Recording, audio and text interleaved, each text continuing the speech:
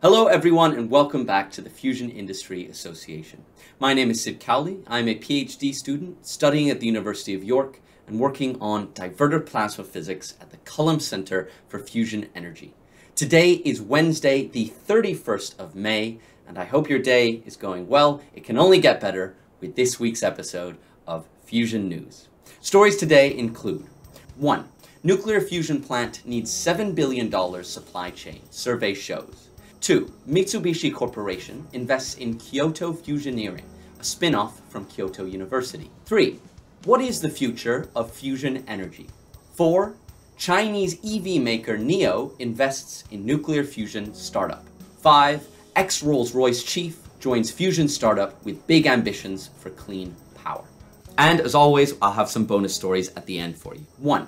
Nuclear fusion plant needs $7 billion supply chain, survey shows. Our first story today comes from Reuters and covers a report from the Fusion Industry Association on supply chains for nuclear fusion. The main focus of the report was a survey of 26 private fusion companies and 34 supplier companies on the opportunities and challenges of the fusion supply chain. And what is incredibly clear, both from the article and from the original report, is that fusion is not a small industry, and it certainly won't be getting any smaller anytime soon. In fact, in 2022, fusion companies spent over $500 million on their supply chain. What's more, the article mentions that as fusion companies begin to develop their first-of-a-kind power plants, supply chain spending is projected to grow to over $7 billion. That's billion with a B. This presents incredible economic opportunities for engineering and supply chain companies, but also presents an incredible challenge for scaling up quickly. According to Andrew Holland, CEO of the Fusion Industry Association, the biggest challenge, honestly, is just scale. We want to make sure the supply chain companies are aware that fusion is coming so they can make investments to scale up. 2. Mitsubishi Corporation invests in Kyoto Fusioneering, a spin-off from Kyoto University. Our second story today comes from Bloomberg and covers a recent oversubscribed Series C funding round for the fusion technology startup Kyoto Fusioneering. The startup, which was founded by researchers from Kyoto University, focuses on developing key technologies for fusion commercialization. Technologies such as gyrotrons, which are used for plasma heating for magnetic confinement fusion devices. The recent funding round in May raised $79 million and included backers such as the Mitsubishi Corporation. 3. What is the future of fusion energy?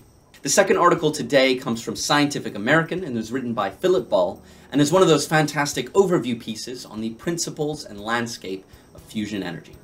The article starts by discussing the history of fusion. With this, the author discusses the principles and methods to achieve the confinement required for fusion. Ways you may be familiar with, including the tokamak, the stellarator, and laser-driven inertial fusion approaches. The article also discusses key players in the fusion landscape, highlighting massive public projects such as the National Ignition Facility in the US, the UK's STEP program, and the ITER project, a tokamak under construction in France that will be the largest fusion device in the world when complete, weighing over 23,000 metric tons. But among the massive public projects, the article also features the emerging fusion industry, mentioning FIA members Commonwealth Fusion Systems in Massachusetts, General Fusion in Canada, and Tokamak Energy in the UK. 4. Chinese EV maker NIO invests in nuclear fusion startup. Our next story today is another one from Reuters and covers the announcement that the Chinese electric vehicle company NIO has recently invested in a fusion startup, NIO Fusion. And no, I didn't get that right. The names, unfortunately, are very similar. NIO for the EV company and NEO for the fusion company. Now, the startup was founded with a registration capital of roughly $700 million, of which the Shanghai-based automobile manufacturer has invested $142 million in.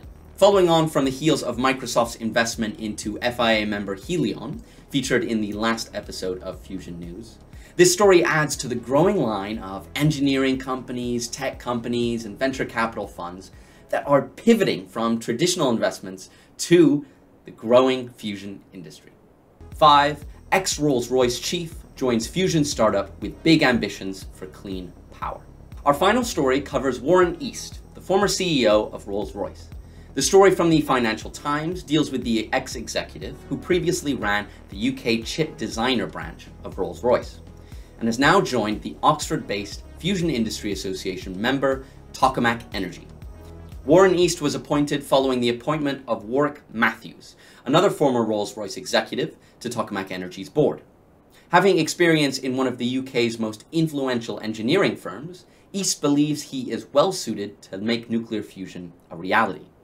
Since, in his words, there's work to be done, but it is engineering work rather than science experiments. What's more, he believes that both Tokamak Energy and Rolls-Royce could be key players in advancing the fusion industry in the UK, stating Rolls-Royce is an example of a supply chain that is very UK-centric, and I don't see why we can't do the same again in the realm of fusion. Right, well, that's all for our main stories today, but before you go, I have a few fantastic bonuses as well. For our first bonus story today, we have a podcast from the Japan Times called their Deep Dive Podcast. And this week, they take a deep dive into Japan's relationship with fusion. Since recently, Japan proposed its first ever national strategy, and they talk about everything from Japan's contribution to the ITER project to its very own domestic JT60 upgrade tokamak. For our second bonus story today, we have the announcement that Imperial College London, my own alma mater, will be the academic lead for the new £12 million project, focusing on the flow of heat and matter around extreme materials and interfaces. It's a cool announcement and part of the exciting ecosystem of partnerships with universities with private companies, since this is in collaboration with First Light Fusion. For our final bonus, we have an announcement from the UK Atomic Energy Authority of a new industry challenge, offering up to $1.5 million per project, focusing on the material lithium, which is a very important material when it comes to the fusion fuel cycle and the creation of tritium. Right, well, that's all for Fusion News this week. I really hope you enjoyed, and if you did, please feel free to let us know as always by leaving a like or a comment on this video. And of course, if you want to take a deep dive into any of the stories, their links will be in the description, and you can check out our Fusion News Extra podcast as well. Thanks for watching, and see you next time.